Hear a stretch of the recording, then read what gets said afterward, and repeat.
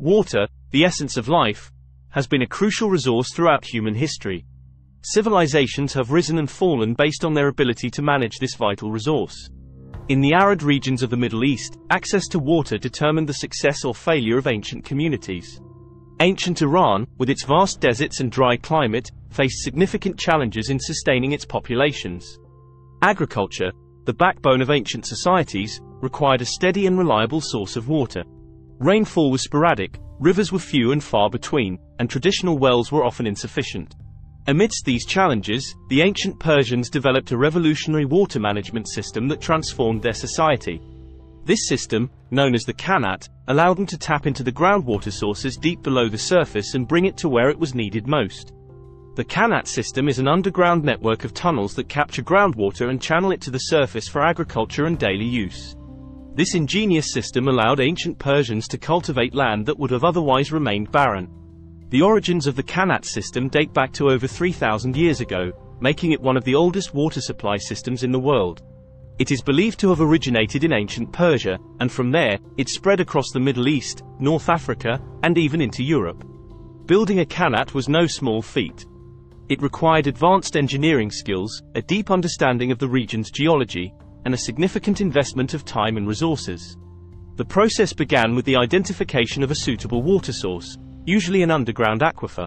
Once a water source was identified, a vertical shaft, known as the mother well, was dug to reach the groundwater. This was often the most challenging part of the process, as it required digging deep below the surface, sometimes as much as 100 meters or more. From the mother well, a series of tunnels were dug at a slight incline to channel the water to the surface. The incline ensured that the water flowed naturally, without the need for pumps or other mechanical devices. Vertical shafts, known as access shafts, were dug at regular intervals along the tunnel to provide ventilation and access for maintenance. The construction of the tunnels was a delicate operation. The builders had to ensure that the tunnels were at the correct incline and that they did not collapse. This often required the construction of supporting arches and walls. The walls of the tunnel were often lined with clay or other impermeable materials to prevent water loss. Once the Qanat was complete, the water flowed to the surface where it was collected in a series of channels and pools. From here, it was distributed to the surrounding fields and communities. The water was often used for irrigation, but it was also used for drinking, bathing, and other daily activities. The Qanat system had a number of advantages over traditional wells and surface water sources. Firstly, it tapped into a reliable source of groundwater, which was less susceptible to droughts and contamination. Secondly, the underground tunnels kept the water cool and prevented evaporation.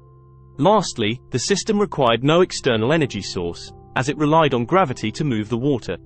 The impact of the Qanat system on ancient Persian society was profound. It allowed communities to thrive in regions that would have otherwise been uninhabitable. It also enabled the growth of agriculture, which in turn supported larger populations and the development of more complex societies. The success of the Qanat system did not go unnoticed by neighboring regions. Over time, the technology spread across the Middle East and into North Africa. The Romans, who were known for their engineering prowess, adopted the Qanat system and integrated it into their own water supply networks. Over the centuries, the Qanat system evolved and adapted to the changing needs of the communities it served. New tunnels were dug, old ones were repaired, and additional features, such as windmills and water wheels, were added to increase its efficiency. Despite its age, the Qanat system continues to be used in many parts of the world today. In Iran, there are still thousands of active Qanats, some of which have been in continuous operation for over 1,000 years. These ancient waterways are a testament to the ingenuity and resilience of the ancient Persians. The Qanat system is not just a feat of engineering, it is also a symbol of community cooperation and sustainable resource management. The construction and maintenance of a Qanat required the collective efforts of the entire community. It was a communal resource that benefited everyone and, as such, it was the responsibility of the entire community to ensure its continued operation. The principles behind the Qanat system are still relevant today. As the world faces increasing water scarcity, there is much to learn from the ancient Persians and their innovative approach to water management. Modern water supply systems, with their reliance on electric pumps and mechanical devices, are vulnerable to power outages and mechanical failures. The Qanat system, on the other hand, relies on gravity and the natural flow of water, making it a more sustainable and resilient option. The Qanat system also has environmental benefits. Unlike modern irrigation methods, which often lead to waterlogging and salinization of the soil, the Qanat system provides a steady and controlled supply of water, minimizing wastage and preventing soil degradation. In conclusion, the Qanat system is a remarkable example of ancient ingenuity and sustainable resource management. It allowed ancient Persians to thrive in one of the most arid regions of the world and laid the foundations for the development of their civilization.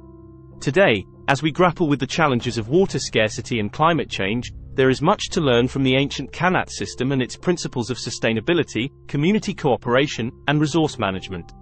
Thank you for watching Middle East Info. Make sure to subscribe to our channel for more informative videos on the history, culture, and geopolitics of the Middle East.